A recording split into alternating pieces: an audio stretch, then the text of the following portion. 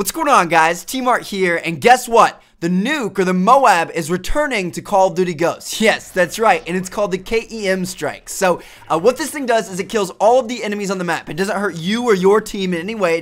It kills the entire enemy team, and then also, on certain maps, it changes the map visually. So we've actually seen this on Strike Zone. I'll put some gameplay up right here, where when you call this thing in, it completely changes the map and turns inside, kind of buildings and stuff into outside, destructed buildings and stuff falling over, and it's absolutely crazy. It completely changes the layout. So on certain maps, it will have like visual and cosmetic effects to the map, but on every single map, you can call it in and you can at least kill the enemy team and take map control and objectives and things like that. So yeah, that is the KEM strike. Now the question is how do you earn it? Well, first and foremost, it's a 25-point streak. So you get a 25-point streak on any map with any weapon, whatever you want to do, and you're going to earn this thing. So we know this because of the image that I'll link down in the description. This is what kind of confirmed that this kill streak was coming into Call of Duty Ghosts, and as you can see on there, it clearly says 25-point streak,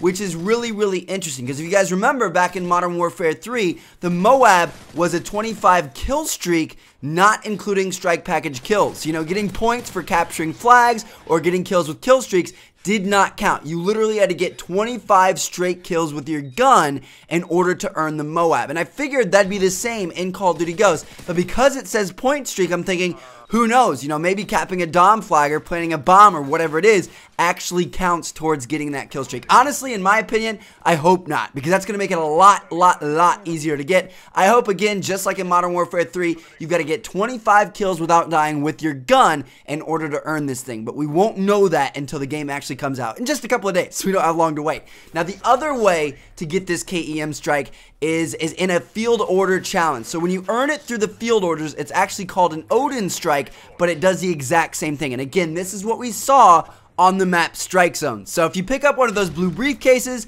and you complete the challenge that it gives you, then it will reward you with a random point streak, randomly selected. It might be a freaking care package, it might be a chopper gunner, it might be the KEM strike or the Odin strike or whatever you want to call it. So you can earn the Odin strike that way, and then again, you can call it in, it'll kill the entire enemy team, it'll give you all those kills, it'll help your team take map control, and it will not end the game, which is a good thing. So there you guys have it. The KEM strike is in Call of Duty Ghosts. It's the nuke or the MOAB or whatever you want to call it. I want to know what you guys think about this. Are you excited? Do you not like that? Did you not want it to return?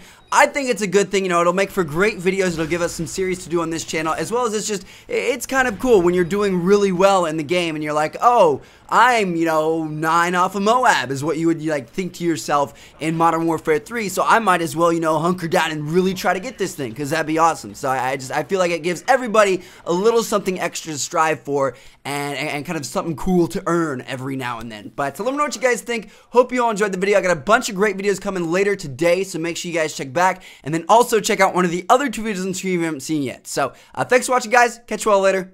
Peace out.